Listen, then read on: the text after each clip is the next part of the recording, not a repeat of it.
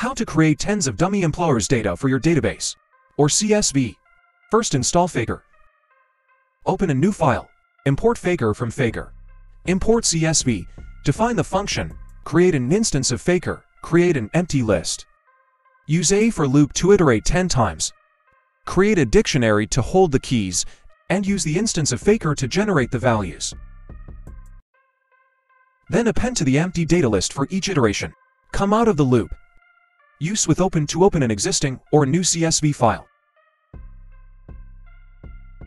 Use CSV.dictionary writer and pass arguments, the create a write header. Then pass the data to write rows.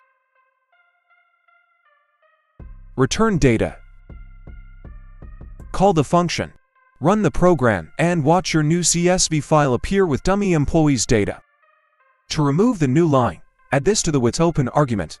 Like and subscribe for more.